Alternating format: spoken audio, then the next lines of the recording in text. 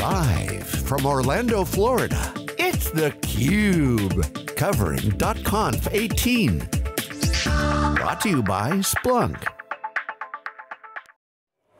Hello everybody, welcome back to Splunk's .conf18, hashtag SplunkConf18. You're watching theCUBE, the leader in live tech coverage. My name is Dave Vellante. He's Stu Miniman, @Stu, @DVellante. Tweet us with any questions you might have. Larry Shatzer is here. He is an operational intelligence engineer at Myriad Genetics, and he's joined by Amarbir Dhindsa, who is an analyst in SalesOps, also at Myriad Genetics.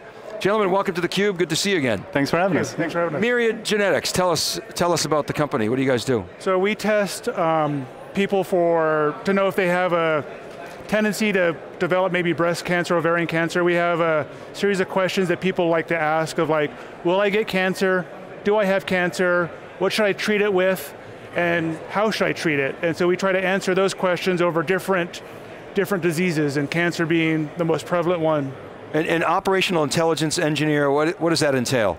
So I'm part of the group of developers that maintain the labs, and I work in the business intelligence group, and then my primary focus is the lab and the operations. So I work with the different process engineers and clinical scientists to help maintain the different assays that they perform, and to make sure that the robots are working at peak performance, and if we could predict where problems might be.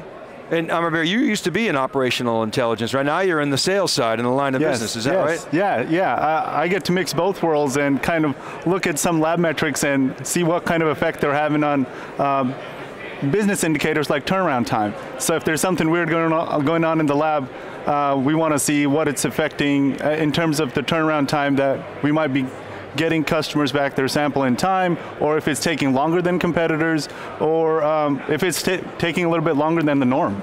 Right? Now, in the old days of business intelligence, you had maybe a guy, maybe a couple of folks, maybe a team of people, but they were the experts, and you'd go there and you'd beg them to build a cube, and then you'd wait. And then by the time you got the data, oftentimes things had changed. You got a nice report, but sometimes it just wasn't worth it. You probably remember that world. Yes. How has that dynamic changed? Users are more demanding. There's a lot of more users that are more savvy when it comes to technology. A lot of our users were used to doing things in Excel that I was surprised that they even knew what a VLOOKUP was and stuff like that, and just, so their level of quality that they expect from you is higher, but they also know their data more than you know it. There's only so much data I can understand. We've got all kinds of parts of the domain knowledge that's needed to perform, different parts of the process, coming from the chemistry stuff to sales to HR to finance, all that stuff. You lose focus, and you go from one project to another, and it's hard. So now it's a better world where the users come to you also with solutions in hand. Sometimes that's bad, but sometimes it's good. Well, but so the tooling has to change to accommodate that, right? Yes. So presumably that's where Splunk fits in, but how has the tooling evolved? And Amarbir, I'm really interested in learning how you become this sort of power user within sales, presumably, right? Yeah, and I can attest to both worlds. So before I moved into sales, I used to monitor quality in labs manually. So every day I'd come in and a good hour, 2 hours would be spent characterizing each platform, each reagent, each user, and now it's just one click away. So you could get a verdict on quality daily really quick, and you can make changes really quick rather than something infiltrating the system, having its effect and going out. You could catch it way early. And my days have gotten a lot more productive, right? Instead of copying and pasting from a remote query, now that query runs in the background and populates everything. So where does Splunk fit in all this? How do you use it? So we started with Splunk with the traditional use case of, we've got a web service that we've deployed. We want to bring in the logs and analyze them. And then we were in a meeting with some business users, and we happened to show them Splunk, and one of the users was like, I want that. We've got logs coming off of our robots in the lab that when users click this button that they shouldn't click, that we can't change because it's from a vendor. We want to know when that happens because there's a potential for something bad happening downstream, so we want to catch that early, and we've got these Perl scripts that are ugly, hard to maintain, can we look at Splunk? And so we were like, okay, we'll start looking at your logs. It's more data. I'm a data nerd. I like looking at random weird data. So we started bringing it in, and then it just exploded from there. It's actually been the catalyst for change, right? Splunk has been the catalyst for change, where we've gone from manual oversight to having automated oversight, not just in the lab end, but also in the front end of where samples are coming from, where volumes might be decreasing. Is there a special market where there's a downtrend that we want to be conscious of, not at every weekday of reporting interval, we want to be conscious of that every day. It's hard to find that manually, and Splunk is the catalyst that's given us real-time information on key performance indicators that we can act on. Yeah, one of the things I'm wondering if you can comment on is how much are you the one that everyone goes to? Just, you're the center of knowledge, all the data lives there, and how much does this tooling enable you to allow the business team, the sales team, to be able to self-service? You've given them a dashboard and they don't need to come to you. It's been a long journey, and getting to that point, I hold weekly user sessions with different users to sort of help enable them, hold their hands. Early on, it was, this is how you do a search, this is what an alert is, this is what a dashboard is, and now it's more about, what are the problems you're having, and then showing them different dashboards that use different techniques that I'm like, this is for this user, but you can apply some of the same techniques, and then they'll just copy, paste, and change it for their use case, and it's just been fantastic to sort of enable them. Since our group is small, there's me and another guy who's here wandering around right now. Our mantra is teach them to fish. Yeah. You know, they know their data better than we know it.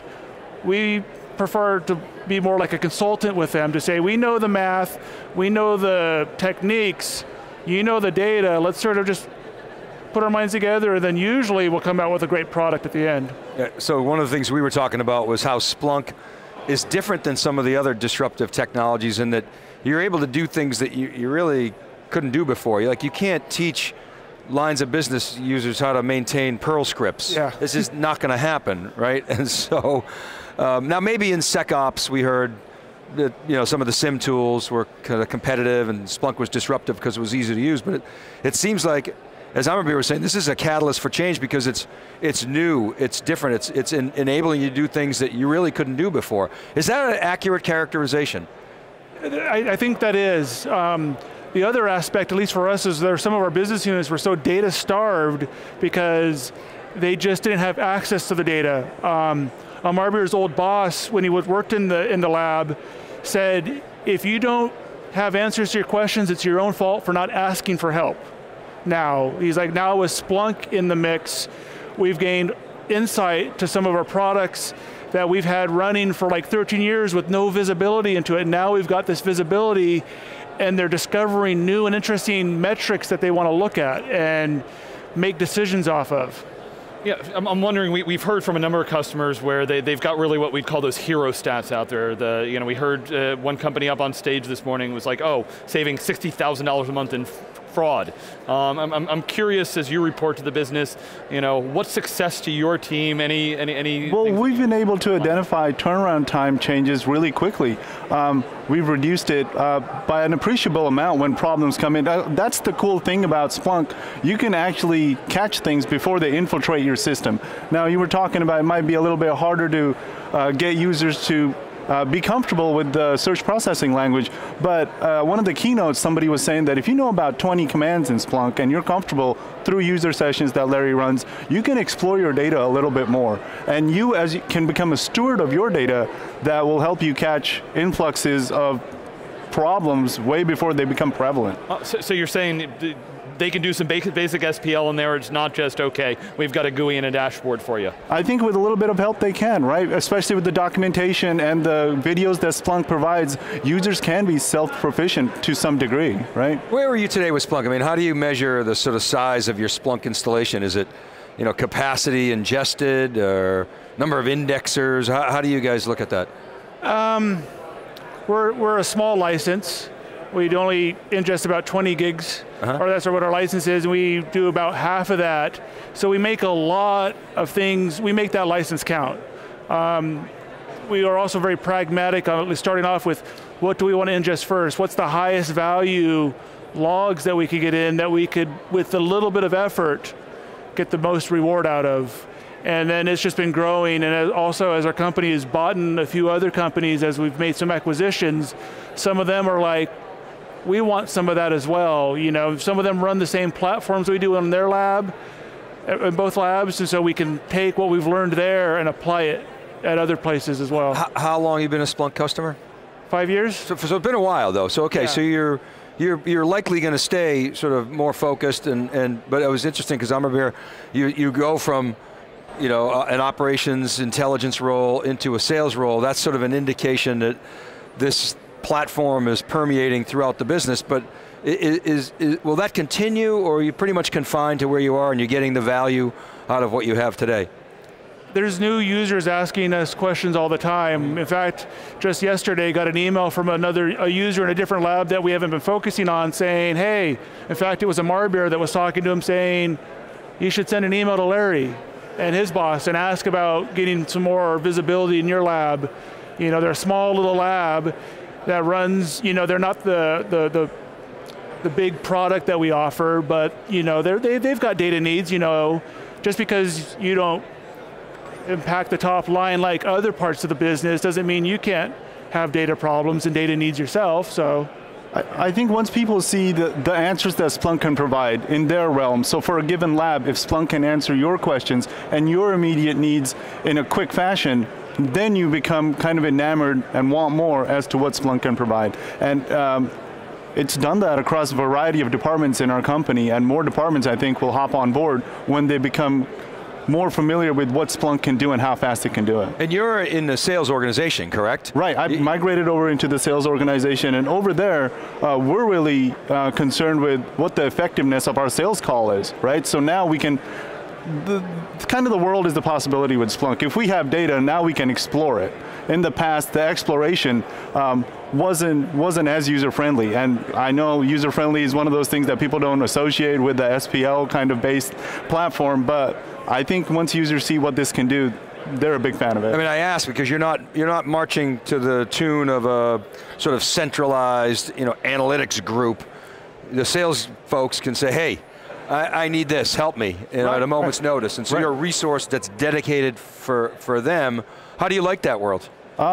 It's a little bit of a change, but it's data rich, so I kind of love it, right? and all of a sudden, we can model things. I'm just going to give you a quick example. We can model a territory that over time has changed from being a poor performer to being a good performer. Now we can try and get indicators that have changed over time, and we can monitor them and maybe propose changes to area managers that could emulate that process. So that's just one use case where data will drive decisions and possibly can give more insight to decision makers. All right, guys, we got to leave it there. Thanks so much for coming on theCUBE. I always appreciate the customer insights, and congratulations on your great work. Yeah, thank you very much. Thanks for having us. Welcome. All right, keep it right there, everybody. Stu and I will be back with our next guest. We're live, day 2 from .conf18. You're watching theCUBE. Great.